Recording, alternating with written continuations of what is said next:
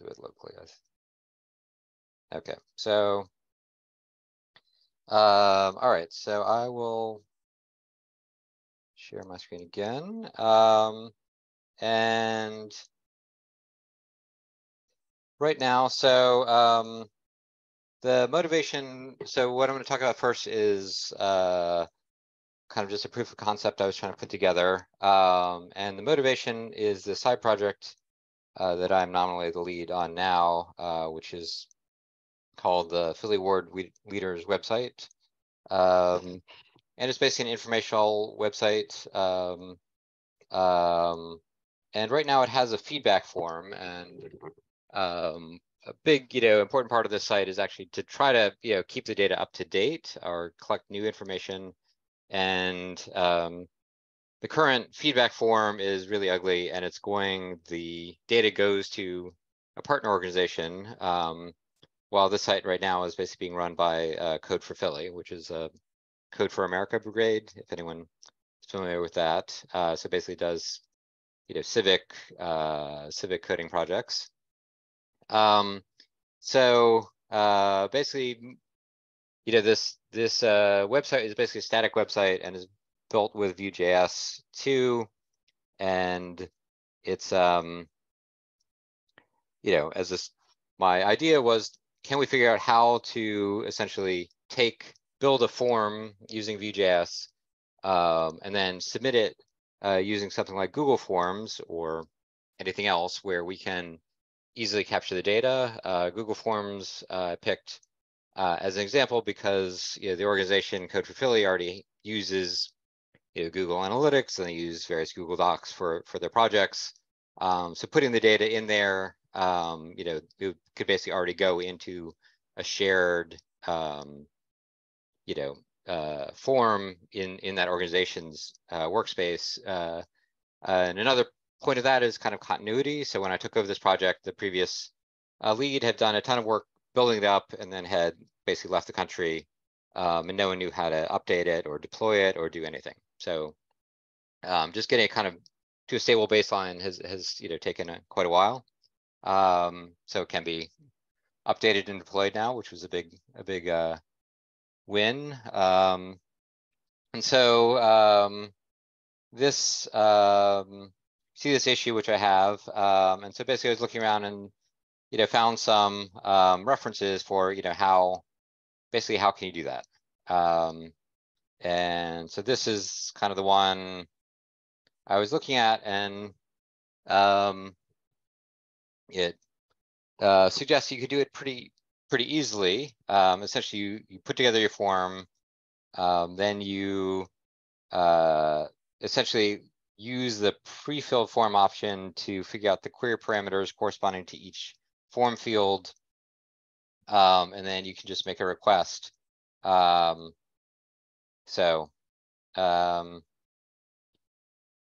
this person claims, okay, if you do this, your form data will get submitted. And this is very easy, just to make a request with query parameters with the data. So, okay, so here's the idea, right? That we're gonna just make a really simple form, and with a couple fields, and we want to be able to submit to it with Vue.js. And so if I follow the instructions here, so I'll drop this in. Can I put it in the chat? Let's see. Here we go.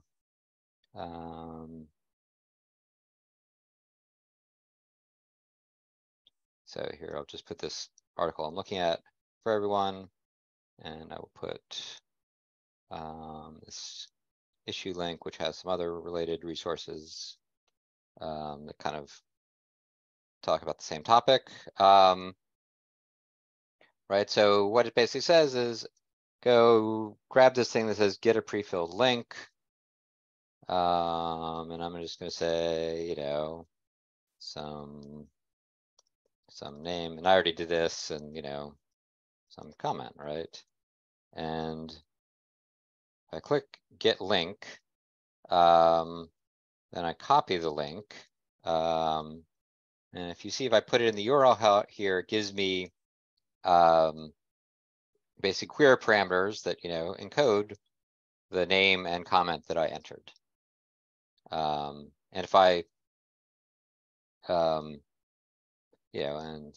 I can even do change it and hit return, right? And it changes the values here. But it doesn't actually submit the form. And so then this person says, well, basically you have to go through and, alter part of the URL that you just copied and tell it, hit this form response path instead of the submit response. And, I think we could ourselves figure that out if we needed to, right? So we look at this form, we can see, right, the form action goes to form response. So that's kind of the thing this person has taken there. I think the trick is that we can use a GET request to populate them is great as opposed to post. Doesn't really matter either way work, but this GET one seems to work. So let me just pause there if anyone has questions, comments, if I'm going too fast. Again, the motivation is just, we want to build a feedback form essentially. We want to figure out how we can send a response to that feed and capture it in that feedback form, but we want to make the form the user submitting look like our own website and not like, we don't want to like embed the Google form. So is that clear? Okay, so, all right, so how do we put that together then? So if I go, so I basically, for this, copy pasted various files out of that Code for Philly project and just made a super small demo project. This I'm pushing up to GitHub also. So if you guys want to look at it, it's pathetically terrible, but might give you a place to start if you want to do something similar. So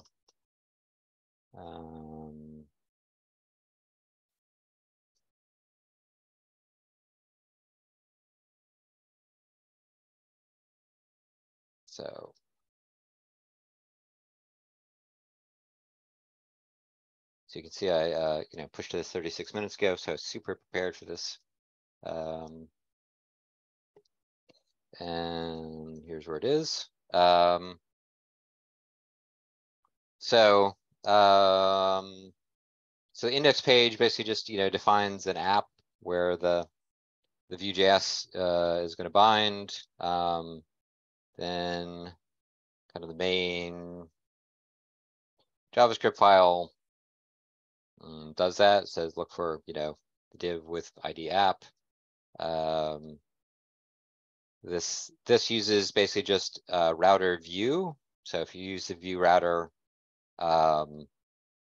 it just essentially renders whatever should be at that path based on the router. The router here is bringing in 2 pages essentially, one of which is just the home that I land on, and one of which is going to be a feedback form. So realize I'm going quickly here, so let me just pause. I don't know if people have seen Vue.js before. It's I like it sort of because it's great for making lists of things, which is what we do a lot of in my job. And reasonably okay for making forms and submitting them. Also, we do a lot of that. Peter, there's a question in the chat. It says, oh, yeah, okay. Do we have to create an API key or no, it does. So it looks, I mean, we'll see this, but this form is publicly available, right? So what you're literally doing is just kind of pre-filling the form fields and submitting the form. So you don't need an API key or anything else because this is a form available for the anonymous users. And so, but Google apparently doesn't care if you use, an AJAX request essentially, or a JavaScript request to submit the form as opposed to just doing it yourself. So that's a great question. Like if we were on a Drupal site or some other site, right, and you were logged in, you had to be logged in to submit the form, you'd expect that you would need, some kind of authentication token, or you'd have to provide a, cross-site, cross-forgery protection token in order to submit that form. Any other questions? What if you want a private one? So if you want a private form, that would be quite a bit trickier. So because to access that form, you would have to navigate it to it as the logged in user. So I don't think that this trick is going to work for a private form. I mean, at that point you could probably build up a form that actually the form action is a post over to the Google form. And when the user hit it, Google might see that they're authenticated and submit it. So, but they would probably end up on that Google form submission page as opposed to on your website. Like you wouldn't have a way to redirect them back. Does that make sense as an answer?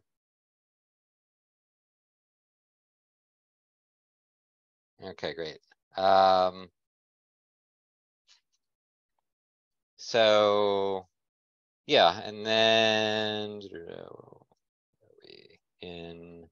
so down here, so this is the feedback page. It is not very exciting right now. So people haven't seen, this is kind of what a lot of Vue.js code looks like. Let me zoom in a little bit here.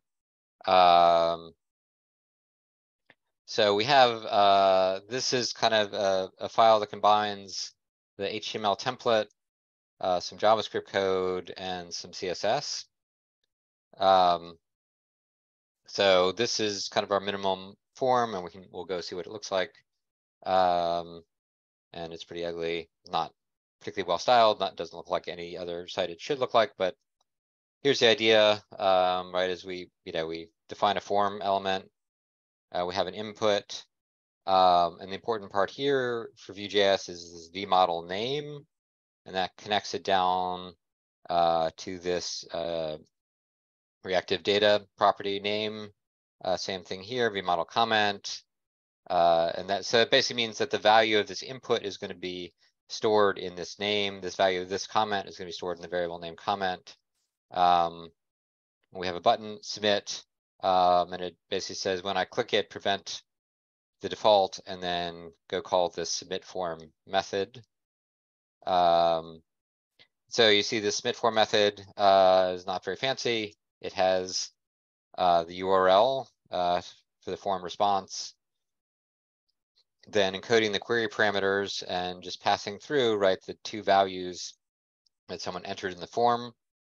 And then I'm using Axios, which is a very common request library for JavaScript, to basically do a GET request to that URL with these query parameters.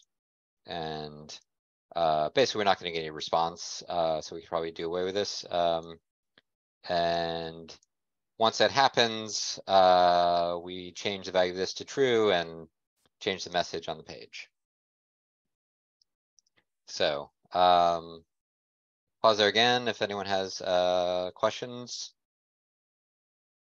Realize this may look odd if you haven't seen this kind of file before with these three elements in the same file. But that's, it's basically compiled into, obviously, JavaScript that renders out all these things. One of the things I like most about Vue is the way it separates, the separate, styles and markup and JavaScript all in the same file. Yeah, I mean, I've been appreciating this too, having, previously I had to work with JavaScript where, you're writing it against some markup that is rendered somewhere completely different, and you're hoping, that they match up, and you don't have any good way to keep them in sync. So here, at least, you have a great way to, basically everything stays in sync because it's just all in one file for a given component. Okay, so if we go over, sorry, the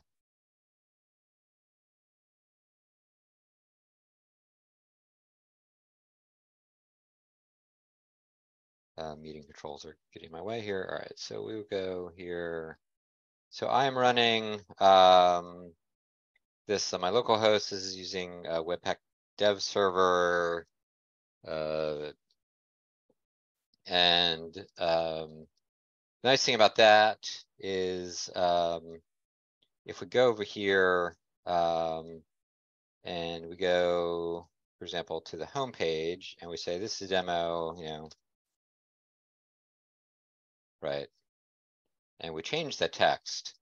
This one, we save it, should, where there we go, reload it automatically onto the page. So that's a nice thing about using this dev server. You don't have to like wait for a build, or you have to wait a couple seconds for a build, but then it automatically reloads it without you reloading the page. The other thing you see here, this link is a router link. So this is actually a very super simple single page application, right? So when I click this link, I'm not actually navigating, I'm not making web requests, I'm just, Vue is just loading the new component and the content on the page. So you'll have to, you know, forgive the terrible look of this. I'm not a front end developer, but so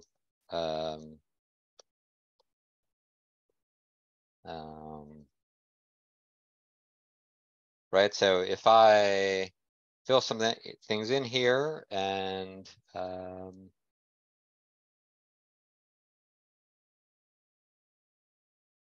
look at my JavaScript console and network tab. Hopefully everyone loves these tools. Right, so I'm going to hit submit, and it says thank you for your feedback. Right, so change the message. You'll see that this made a request over here. It's telling me it has an error, even though it has a 200 response. That basically this no control allow origin. Basically, JavaScript doesn't allow you to get content across origin, but that's okay because we don't need the response. All we care about is submitting the form, right? So if I look at this, I go over here and I look at my list of responses. Look, I have the one I just submitted in my list of responses. So it worked.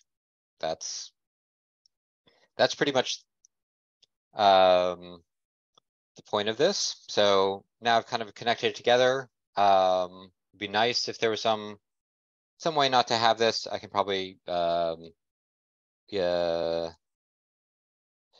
out how to not have access throw this console error, which is pretty ugly. But you know, at the least, like the end user just looking at this doesn't see any problem, right? And their data got submitted to my form.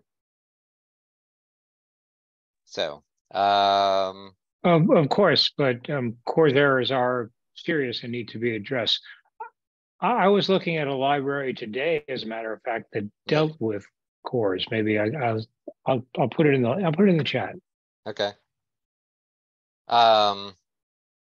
Yeah, so I think the thing with cores, I mean, yeah, so we can definitely work around it, but the basic problem is, right, that this Google form is not sending back headers that say you are allowed to access me from across origins. So it's right. You know, I mean, you're not going live with something like this. You're just trying to get the basics down first. Right.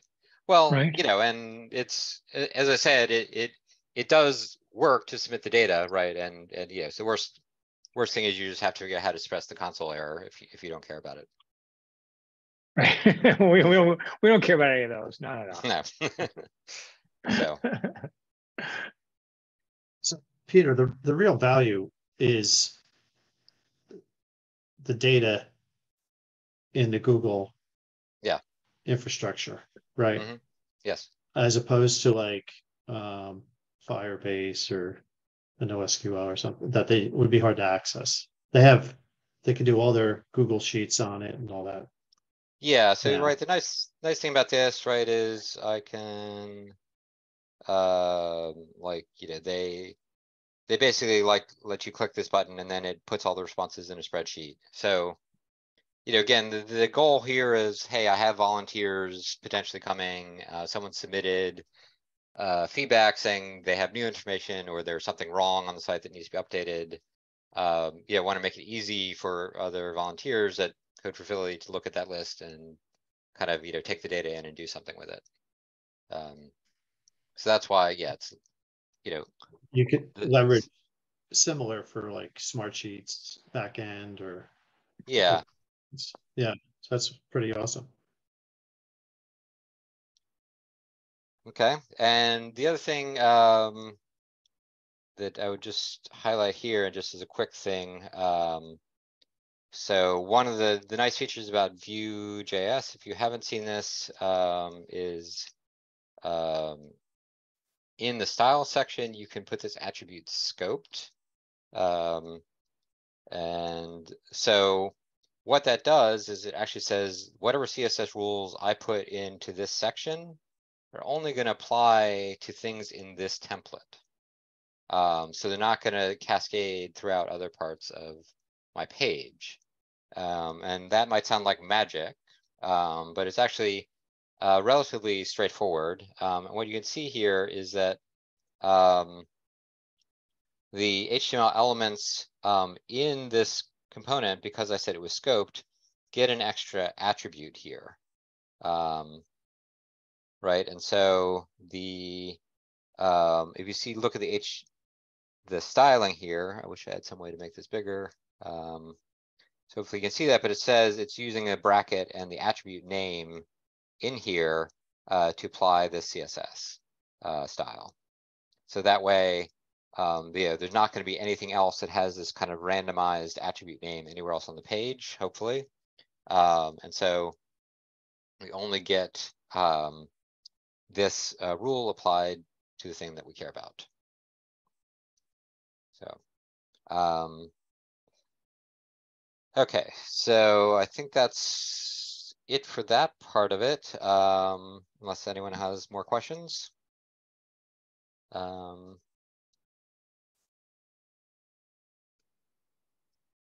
me just, here, I'll pause and double check the chat also.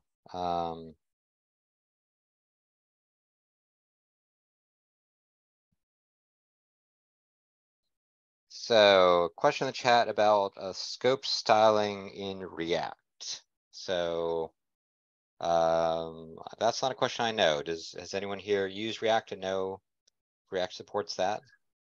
Yeah, actually, if you use like CSS, React CSS modules, it does much the same.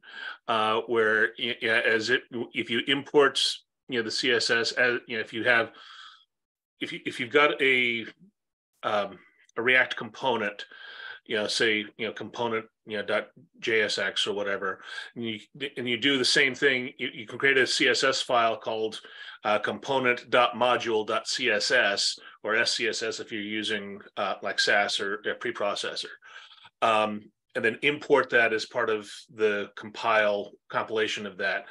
And yeah, you basically get those same scoped styles for that component. Yep, that's correct. That's how I did it before too. Exactly how if you link it, call with the exact name, the CSS, and then the JavaScript file, it actually links it directly to that. So only will get triggered by that component. Okay, so sounds similar. I mean, and obviously you could, write those things by hand, but a lot nicer to have the framework shove it in there for you. Any other questions, comments, things people want to talk about kind of front end wise?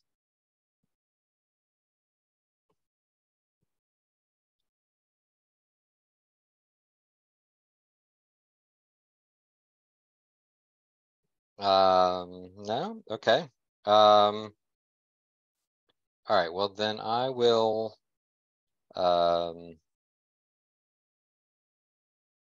jump in here and see if I can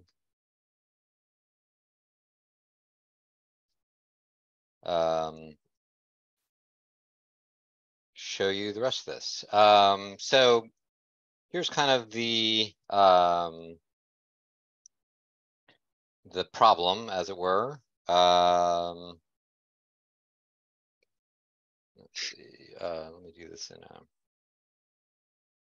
incognito window at least, right? So here's our camp registration form, right? I can pick a level, fill it out, blah, blah, I have to agree to the COVID policy. And in order to complete the registration, we need to proceed to the payment portal. So here's the problem, right? So someone registered on my site, and they hopefully, when they submit the form, we redirect them to the payment portal. But we don't have a way to actually automatically link their payment to their registration for the event. So previously, we used Eventbrite and collected the money and then sent it to our fiscal sponsor. But if we did that, we'd pay a lot of extra fees. So we're trying to use the fiscal sponsor. And what the contributions look like, they're the form, when they get here, right? So they get essentially, they're going to land on this form, right? And actually, again, would probably look more meaningful if I was anonymous here, right? And come in here, and by default, like all these fields are blank, and they're going to have to fill them out or leave them blank.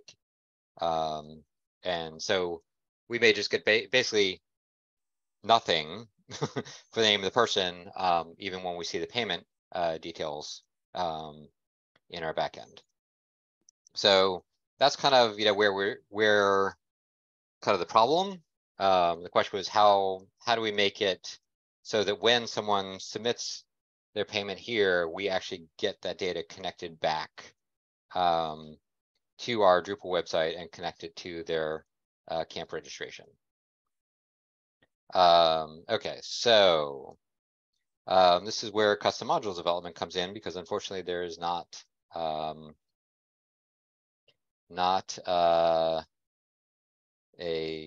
out-of-the-box solution for this. And so, as I said, we're using this open collective organization. So that's essentially a 501c3 fiscal sponsor, and that lets us, essentially act as a tax-exempt organization for taking donations. And one of the things that they offer is they have webhooks. And so I don't know if people have used webhooks before, but this is basically a way that if you, for example, take some action here, they have integration with various things like Slack, Discord, Zapier, so on and so forth. Those, are webhooks or work through webhooks. A webhook is basically just you give it a URL, and it's going to send you a data payload when something happens. And in particular, the one that I'm looking at here and corresponds to this custom module is this receive ticket webhook, right? And so when a ticket is confirmed, I want their site to send data over to me at this URL. The other one I have going on is basically for debug purposes. This is another module I wrote because I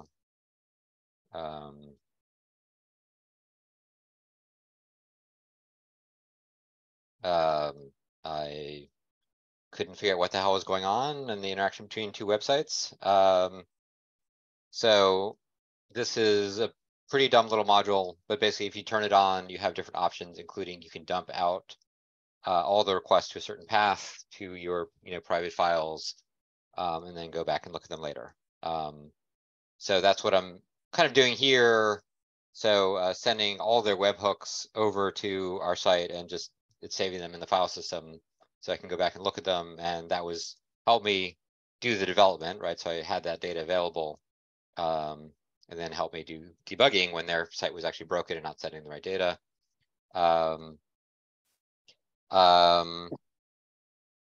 Yeah, so here's just kind of the starting point. So we know, okay, the person submits their ticket. You can get the data back, but that still doesn't get us all the way there, right? So how are we going to connect our registration to the fact that they came from our site?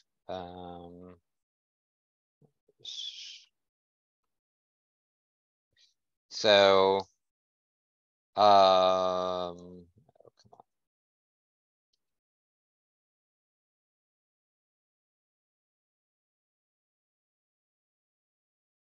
so in order to do that, unfortunately, I had to look at their front and back end code, and which is all written in JavaScript and TypeScript. And I won't dive into it in detail. And of course, I've even forgotten where this stuff is now. But you know, kind of if you dig in here and you look at something like their order, it has a lot of obvious things, but it has the option to store tags on an order. And basically digging in through their code and talking to people in their Slack, basically the idea was you could put a query string with some tags that you wanted to attach to the order into the URL when you sent the user over to their site, and that should be propagated through and stored with their order, and then with again a little help and some pull requests, had that included in the webhook data that gets sent back to us. So that's kind of the idea. So we submit a registration. The user fills out the payment info, and then we get that data sent back to us. And let's see.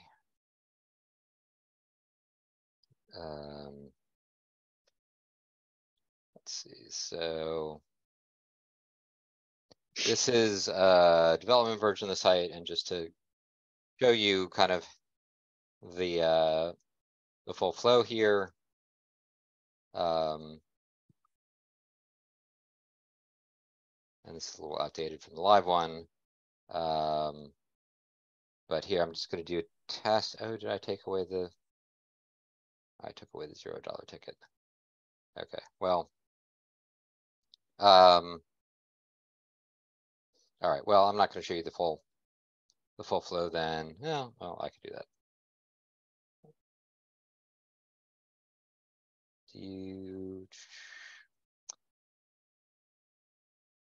Well, or let me pause there. Do people want to actually see the flow, or are you going to believe me that it sends you over to the other site with a query parameter in the URL?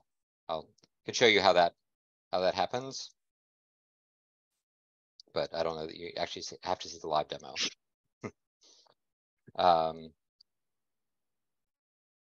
But basically, the way that happens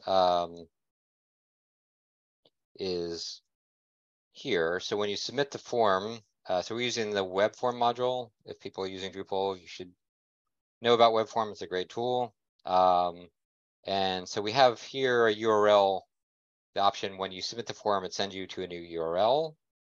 And we're doing something funny here, which is registration dash, and then we're doing the ticket value. So basically this is the key in the select list for tickets. If I go the form, right, and inspect this, the the option has a particular value, and basically when that's submitted, it's going to be the thing that comes in here into the path. And then I'm going to populate the query string with values that show up on that Open Collective site and pre-fill the form with the user's name and email based on what they submitted on the form. So again, taking the submission values from the web form, and web form does have the ability, though it's not well documented, to URL encode the submitted values so that it works. And then finally, at the end here, this is the important part, right? I build up a tags query string. And SID stands for submission ID. And you see, basically, I'm just passing through the ID corresponding to the thing they just submitted, the registration form, their particular form submission, and pass that through as a tag. And you may be wondering, okay, well, how does that work? Because this is a path on the local Drupal site. Right, so it's not going over to this Open Collective site at all. It's, where was I? And so the other piece there is we have URL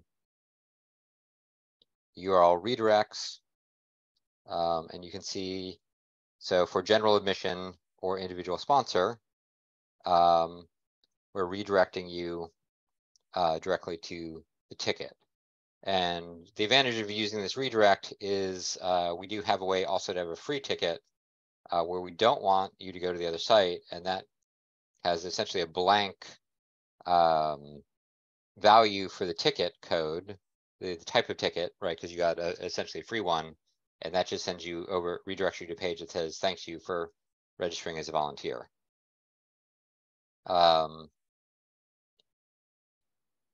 So where was I?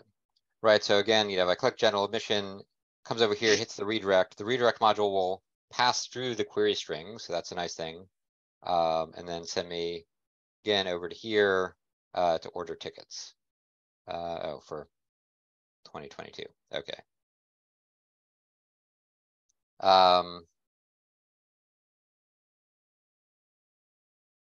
Sorry, that was the 2022 one. And we have the 2023 in here somewhere also. Yeah, down here. Okay, so pause, questions? Yes, yes, I'm trying to put my hand up. I don't see the icon. Oh, maybe it's down here at the bottom. Okay. Right, So well, I can't really see it while not, screen sharing, so just shout out. okay, well, I'm speaking anyway at this point. So yeah, I've lost the thread a little bit here. So okay. so is your problem that you're getting registrations on Open Collective that this Drupal site does not know about, and likewise perhaps you don't know about? No, so really the problem is someone submits the web form. We want to send them over to Open Collective to pay us, but we get a list of transactions on Open Collective, but the transaction might say essentially anonymous or guest for the name. So okay.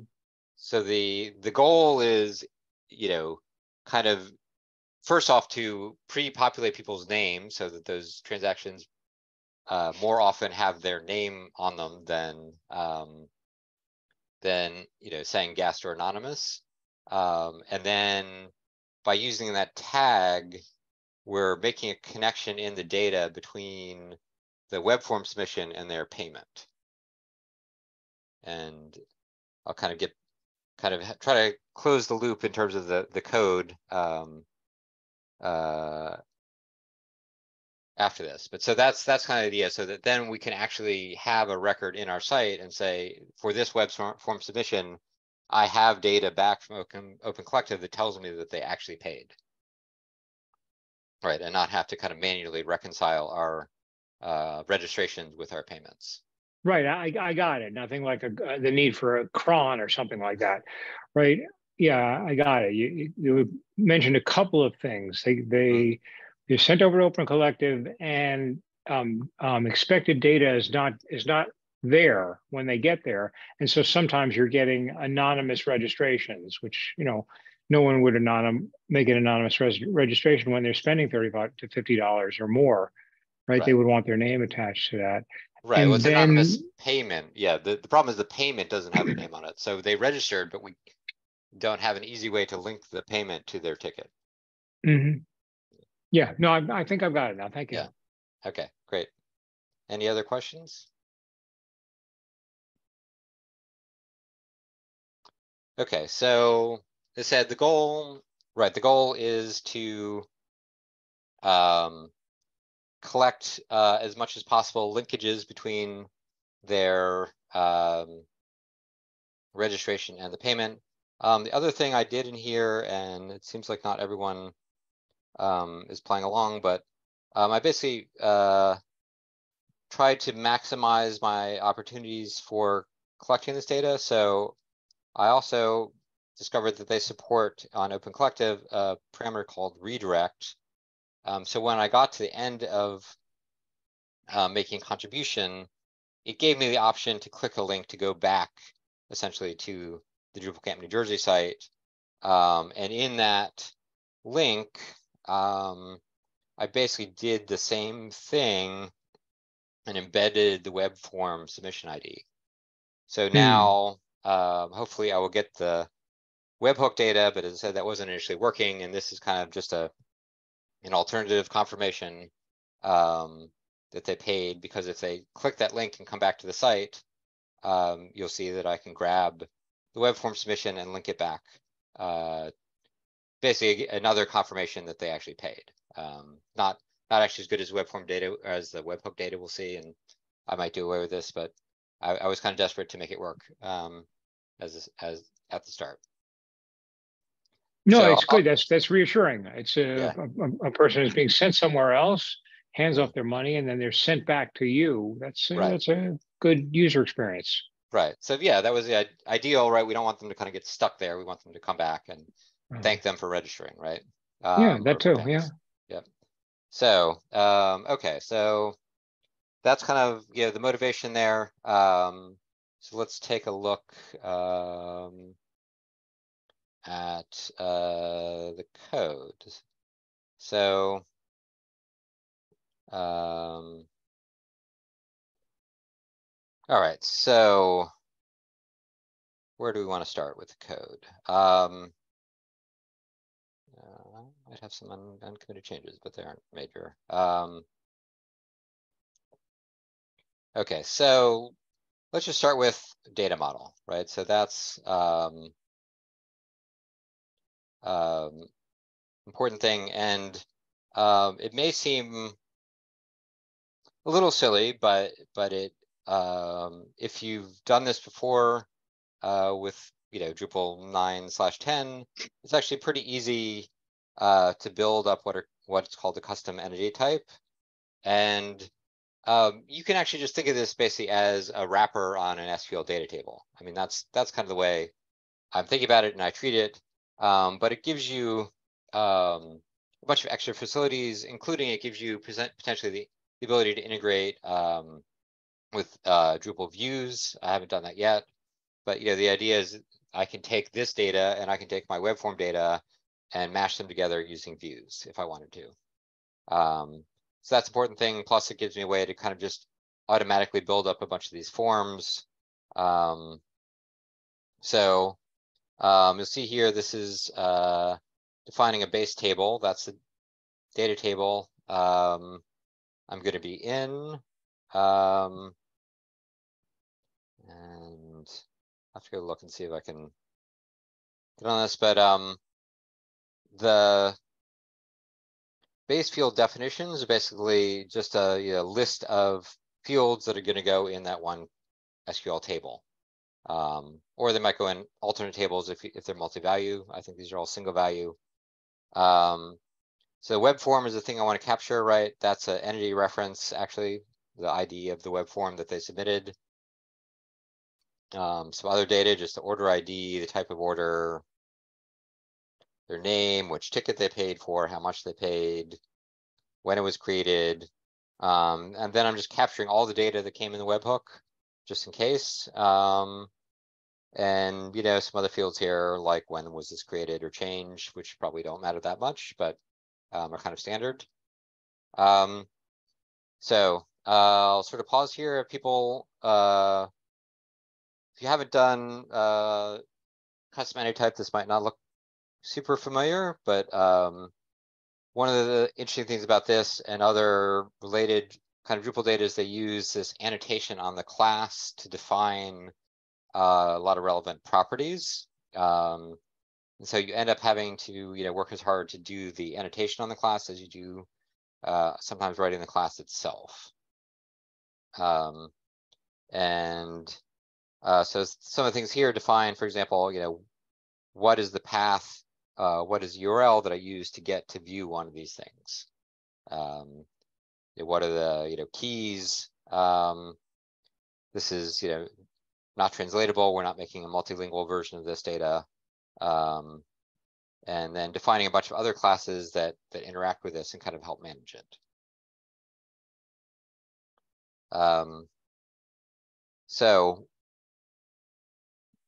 And did you write this from scratch, or did you use Drush to generate it?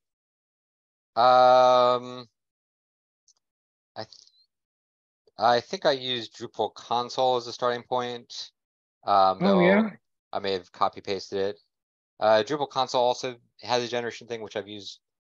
I don't think Drush has the built-in generation for this, does it? I'm not sure. It's just I haven't been able to get console to work for a long time. Console of Drupal, that is. Drush don't have a functionality for that.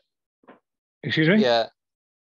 Drush don't have a functionality for that. Yeah, I don't think Drush doesn't do that. All right. Yeah, it's Drupal console. Can I put it in here? Just to put folks at ease, right? You don't have to know what all that stuff is. You just have to be able to tell a command line tool what you're looking to do, and it'll just write all that stuff up for you. Put the file in the right place and the other files it needs and so forth. Right. Yeah, I mean, Drupal console does a reasonable job of giving you a starting point. I mean, you definitely are going to want to go and tweak it. In this case, I just deleted a bunch of the files because I wanted to make it as simple as possible. Sure. And that's a learning curve. Like the first time I did it, I didn't delete all those files, so now some of my projects have a bunch of extra files hanging around that aren't really that helpful. And in a bunch of these, right, you see I can kind of defer to whatever Drupal core provides, like the delete form. Which actually, I don't know why you'd want to delete them, but I guess I left that in there. In other cases, it's a custom class, but in a lot of cases, it had very little code in them. And is it normal practice to write your field definitions on this file? Like these, the base fields? It's really a question. Yeah, I mean, at least when I've done it so far, yeah, I've just put all the base fields right in this file. And again, like it really depends on your use case, right? So you may have very few base fields for some entity types because you want to use Drupal's field API to add, to create different types of those. Essentially subtypes of the entity and add different data fields to them. In this case, I'm only going to have one type, and so all the fields are defined here. Right, and you fire. I mean, because I'm used to seeing something like this in an install hook. So, or hook install, I guess is how you say it. So, you fire this once, and then how? Here's the question: how do you prevent it from firing again? I mean, so Drupal, calls this function and basically makes sure that these things exist in the database. I mean, it's gets a little hairier if you want to change them later. But essentially, when you install the module and then you install the entity type gets installed, and Drupal looks through this and says, oh, I'm gonna create a database table, and it's going to have all the fields with the correct SQL types to hold the data that you've defined here. Oh, that sounds good. I'm not at all unusual. If you've done any work with Doctrine, you would Right. know that yeah, they don't Doctrine doesn't exactly do somersaults around this, but kind of does, because Yeah. what you're looking at here is obviously a lot of work, but also a lot of methods and a lot of configuration and a lot of arrays. And Doctrine kind of just yeah, Doctrine knows how to do that. It's the answer to a lot of questions with Doctrine for those who haven't spent a lot of time in that space. But but good for Drupal for catching up. Yeah, so this is and Drupal's schema API is also pretty, so my first pass in this module, which I don't think it's public currently, but I might make it. You could go back and look at the history. And my first pass, I made a hook schema, which just defined a very simple database table. And then I thought to myself, well, that's not very convenient, because now I have to write, if I want like integration with views, if I want anything else, I have to write all that code by hand. And if instead I essentially define these base fields and give myself exactly the same SQL table, Drupal does all the work for me, including, it knows this is an entity reference, so it can, just load up the thing it's referring to or help connect them together. And it's super convenient. Yeah, I'm only interested in creating fields with these methods, but just for the for people who maybe aren't as familiar with this, what you could do instead of this, and Peter, you would confirm, right, is you could go into the UI, do all the clicking to create these fields, then you would export the configuration of those fields, and then you'd have the same result. But you could do this for bundle fields. You can't do it for these base fields.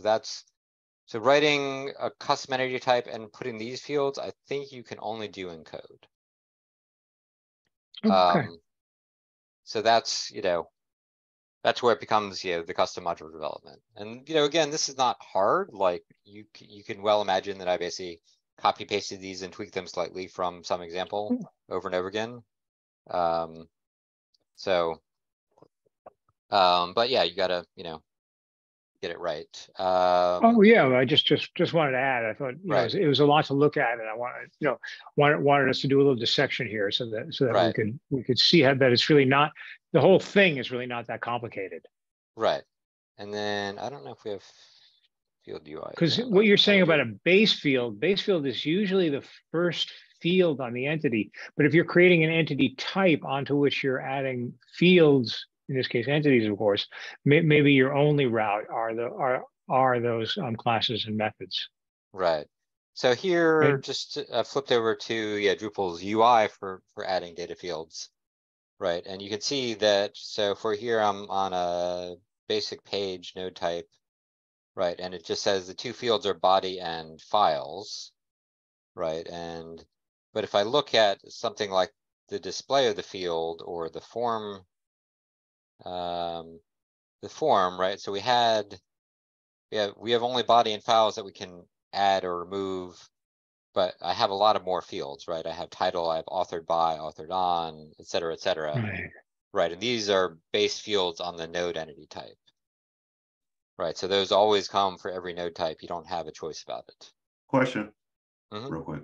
What about if you make, like, for instance, like in your custom module, what about if you just make a node creation and then actually make the YAML file to create the fields?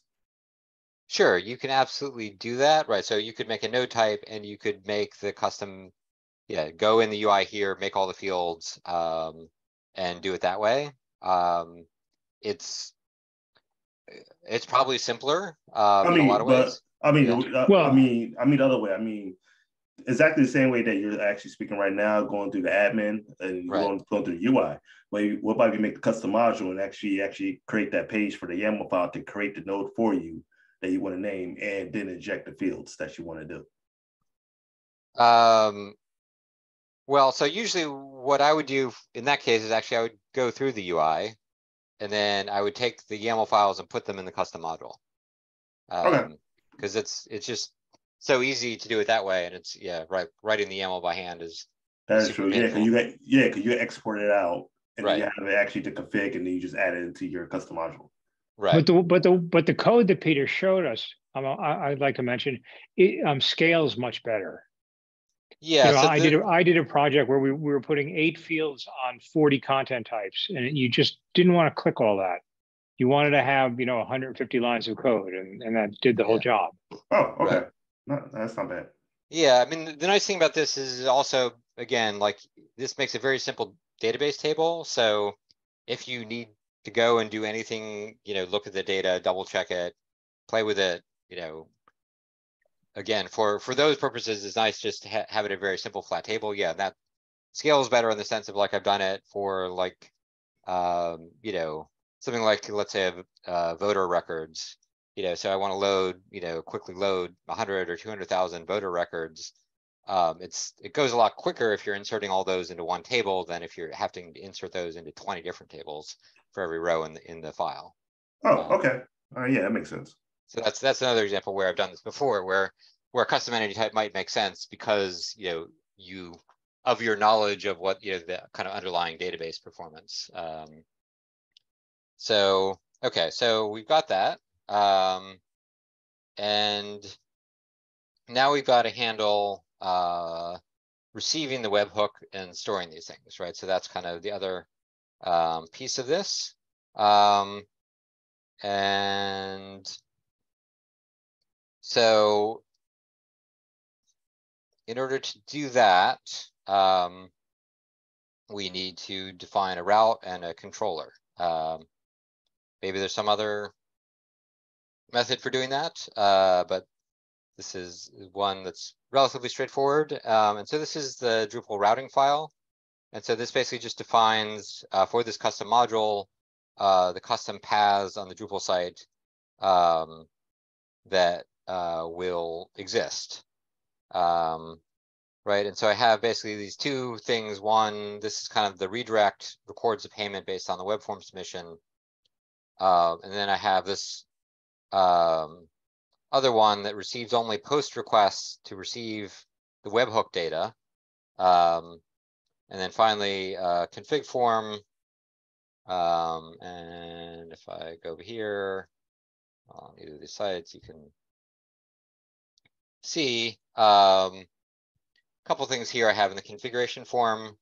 So first off, when you install this module, it randomly generates a token in the path because you don't want like random people on the internet posting data to this endpoint on your website. So that's basically a way to protect yourself from that kind of being spammed. Probably not a big risk, but and then a redirect path. So that's for when they come back into the site from Open Collective, where do I want to send them after I've registered that they came back. I can show people what this code looks like if you care, but it's pretty basic. And then the more interesting stuff probably is in this controller. So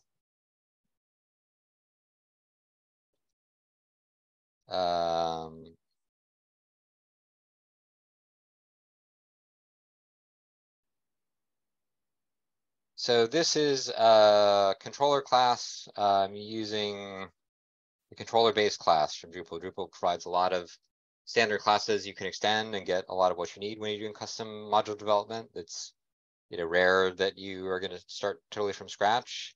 PHP Storm has started like annotating that I committed this, which I don't really care about, but thanks. You'll see this these controller classes support factory method, and so this is a lot of Drupal does dependency injection. With this kind of factory method, we inject the service container, and then out of the service container, we get the things that we need to instantiate this class. In particular, we're getting the configuration. So this is the configuration basically that comes from this configuration form. Get the entity type manager, which is a kind of very general purpose service, and a logger, because we always need a logger in case something goes wrong. And so we're basically just storing storing these, and then we call a method that's on the base class to set the logger. Okay, and then the main, well, there's two, if we look back at our routing file, we mentioned two methods on this controller class. We mentioned the controller itself is one method, and then we have down here custom access. And so I don't know if people have used this, but I find it actually very handy often if I have a custom controller to use this custom access requirement and just reference a method that's in the same controller, and that helps me keep all my code together and organized. And so this is the way we're going to limit the access to posting the data, right? Is so here's an access check, and the method parameter is token, and just Drupal connects these things together. So if you look at the routing definition, you see this thing in the path is named token. And then I can come over here and basically have a variable with the same name, and it's going to get populated based on what's in the URL path. So that's very handy, very easy. Basically what I'm saying is in the configuration, I'm going to look for this auto randomly generated value. And basically I'm going to say, first off, you have to have a token and you have to have an expected token or you don't get access. And then you're allowed if that passed and the expected token and the token are exactly equal. And I'm using this built-in function hash equals. Again, this is like super overkill for this use case. But wait. But wait, hey, do you mind hovering over hash equals? Where does that come from? This is built into PHP. And it's been around 5.6. Yeah. Well, that would have saved me a lot of time. If So, I had known about that then, yeah. Right. So this function, basically what it does is it does a constant time string comparison between. So there are timing attacks where someone, for example, submits some kind of hash or partial password. And if you're comparing it one character at a time to like a secret value,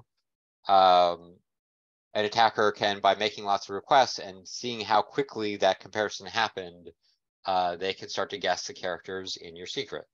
So this function hash equals, again, completely overkill for this use case, but best practice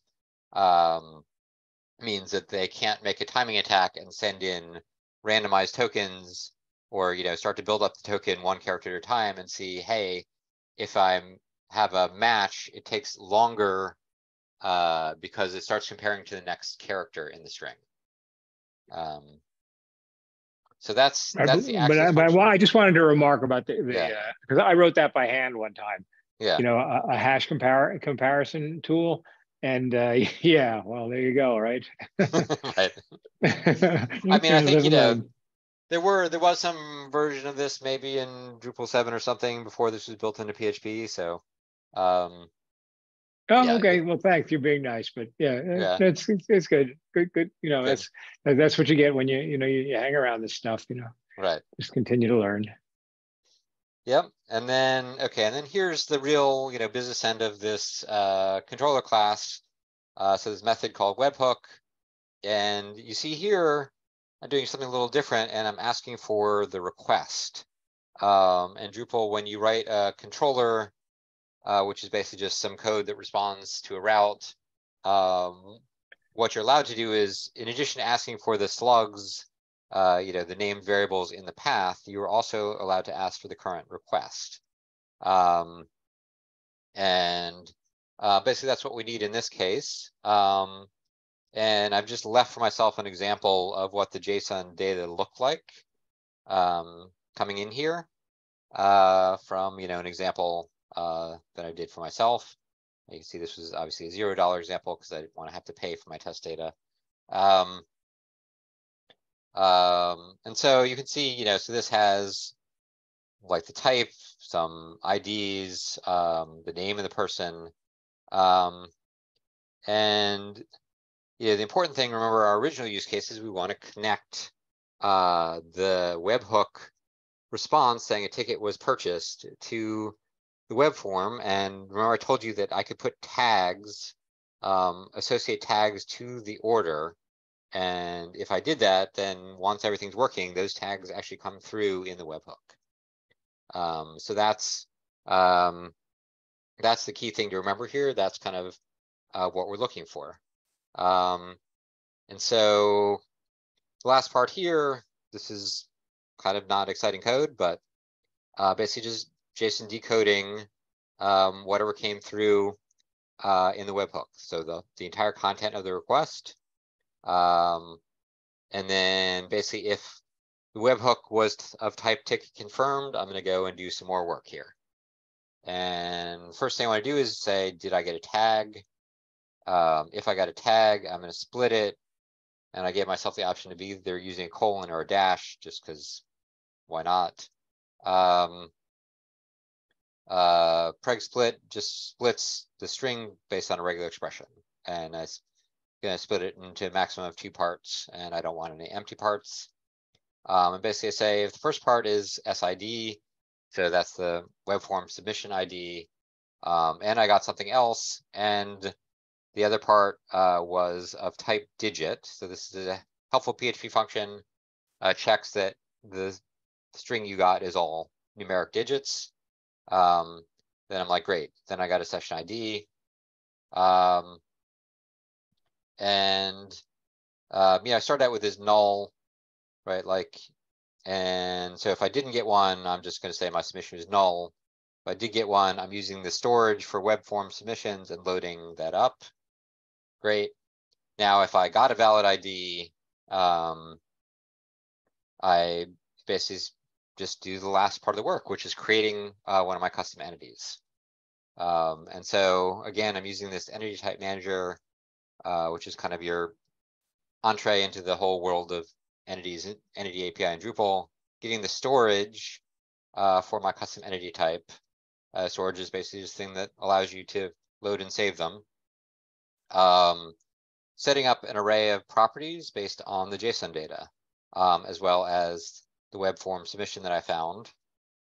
So this is, again, a entity reference. So this field is going to be referencing this other object.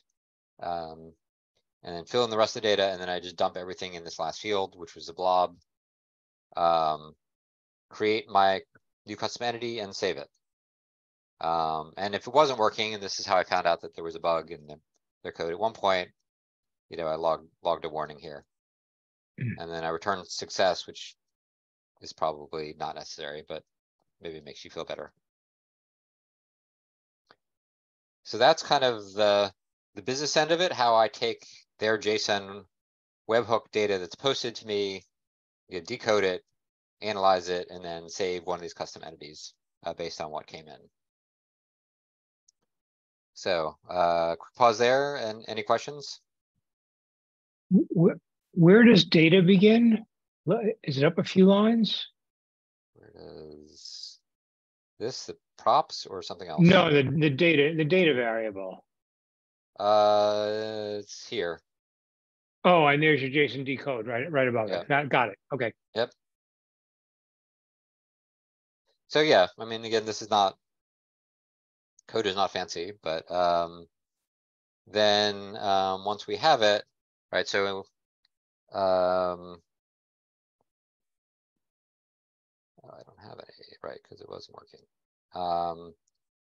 So we can go to the live site to see some that worked. So so I have other code that works in a very similar way for when you come back after that redirect, and we're going to save something, right? So I linked this entity ID over to your web form submission. That's submission number 36, and again, this is probably some test data here. If we go over to the live site and see, we actually are now starting to get the webhooks coming in. And someone just registered recently. Great. Clearly I need to fix this because I'm putting their name and not the order ID. If I don't know why I left this open to me. If I needed to create one by hand, let's say I needed to backfill the data, I could do that also. But if I click through this now, I get basically the view of this entity. This is something Drupal core gives me kind of for free, is just rendering out all the data that's in that data table. So I didn't have to write any of this to just stick this on the field. Oh, I can good. see that they paid 3,500 cents. It's not formatted. Right. It's yeah. What about? I know we've been on for a while, but do you have time for one more question? Sure. Well, what about, for instance, my ticket?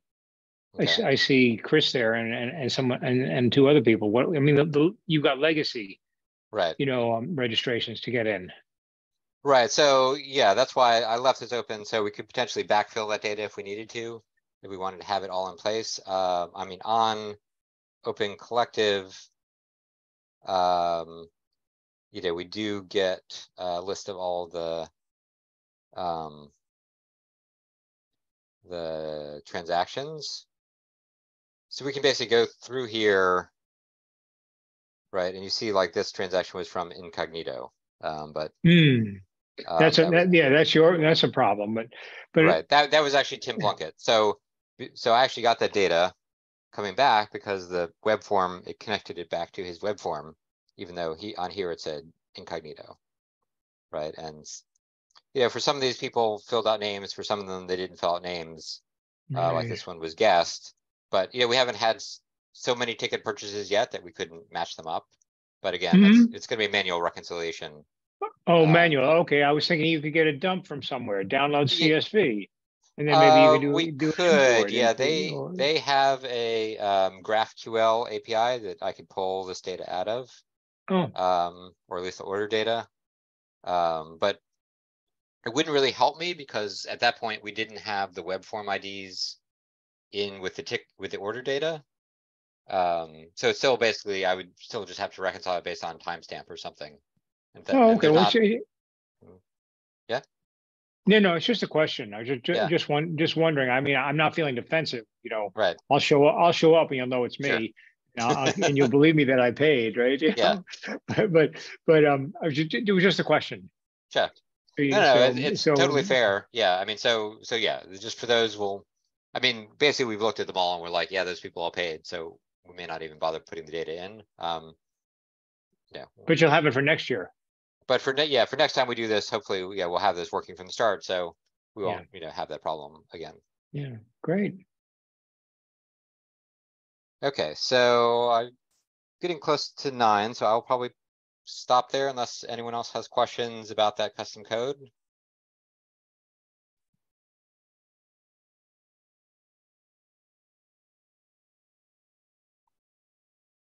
Guess not, and some people are still on the call, so I didn't bore you all to death. Great.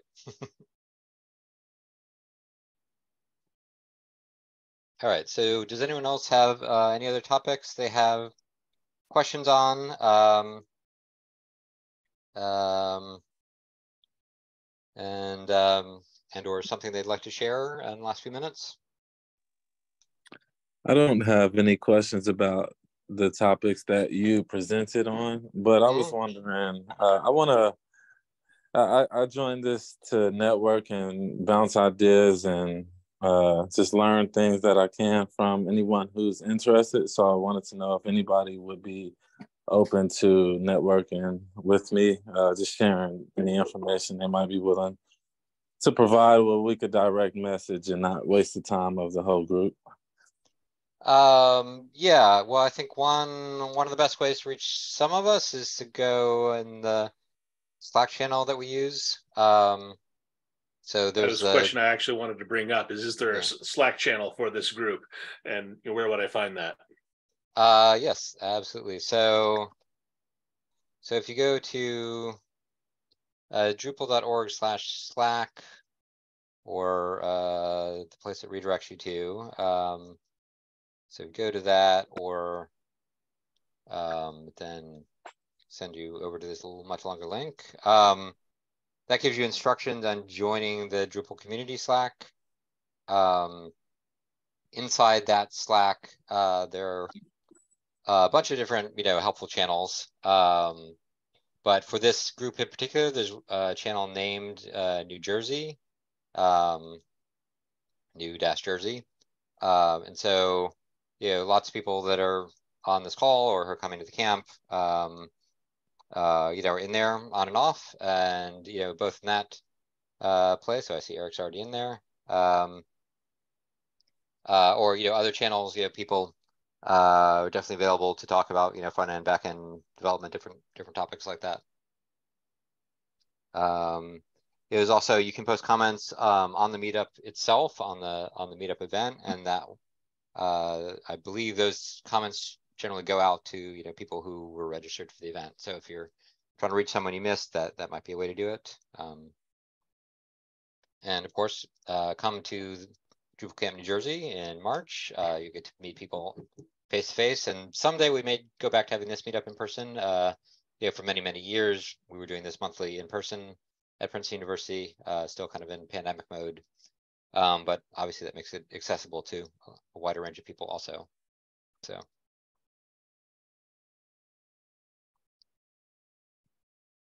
All right, any other questions or last thoughts as we wrap up here?